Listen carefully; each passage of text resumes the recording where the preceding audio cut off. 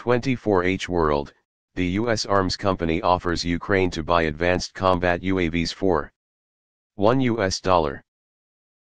General Atomics, the leading American manufacturer of unmanned aerial vehicles, UAVs, has offered to sell to the Ukrainian government 2 MQ-9 Reaper drones for $1.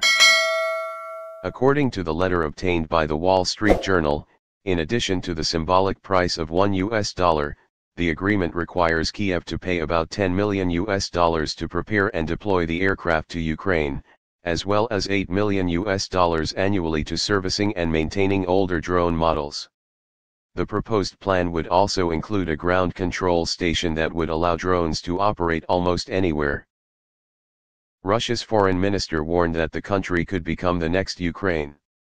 Russia's RIA Novosti and Rossiya 24 media outlets have just published the contents of an interview with Russian Foreign Minister Sergei Lavrov, including his comments about the European country that will follow the same path as Ukraine and become an anti-Russian country.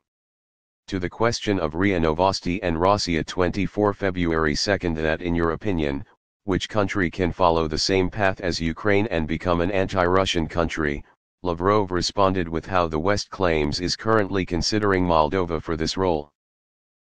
Turkey summoned the ambassadors of 9 Western countries about the closure of consulates.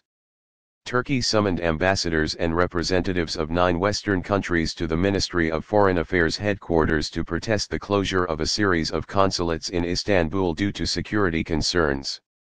The Turkish Foreign Ministry summoned the ambassadors of the United States, the Netherlands, Switzerland, Sweden, the United Kingdom, Germany, Belgium, France, and Italy on February 2 to hand over an official note protesting the country's submission. Security alert and consulate closure. An Iranian couple received a prison sentence after posting a dance video. An Iranian couple, both social media influencers, were sentenced to prison after a video of them dancing on the main square in the capital Tehran went viral online. In the widely shared video, Asti Yazhagai, 21, is dancing with her lover Amir Mohammad Ahmadi, 22, on Azadai Square without a hijab. The two posted the video themselves online. See details.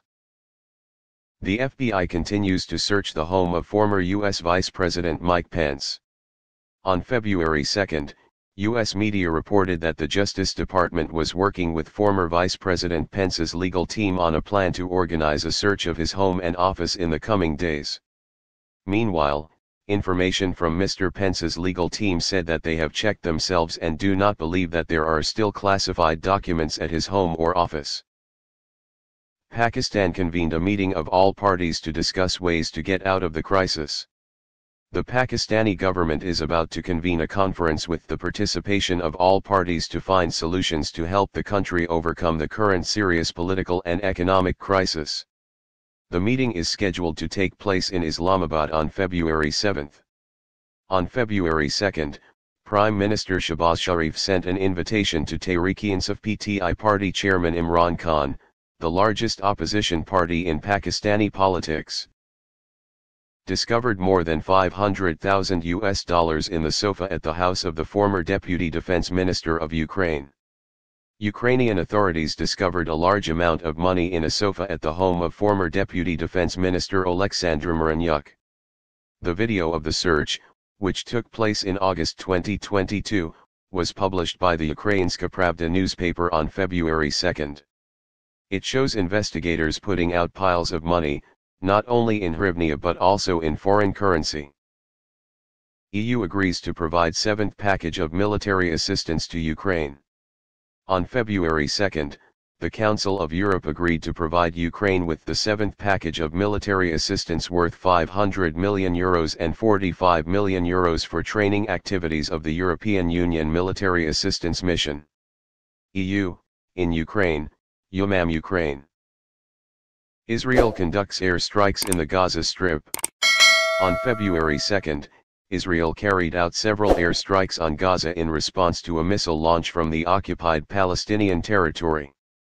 There are currently no reports of casualties after the airstrikes. The Pentagon believes that Ukraine cannot take back Crimea anytime soon. In a confidential press conference, 4 senior U.S. Department of Defense officials told lawmakers of the House Armed Services Committee that Ukrainian forces are unlikely to retake Crimea from the Russian military in the future. Near the